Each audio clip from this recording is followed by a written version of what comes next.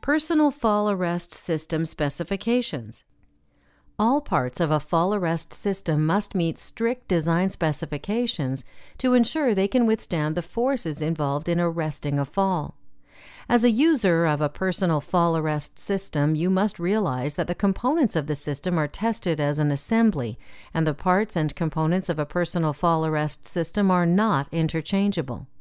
Even if a specific component of a personal fall arrest system is rated for a certain force, unless it is used the way the manufacturer designed it to be used in the assembled personal fall arrest system, the component may fail when it is challenged by a fall.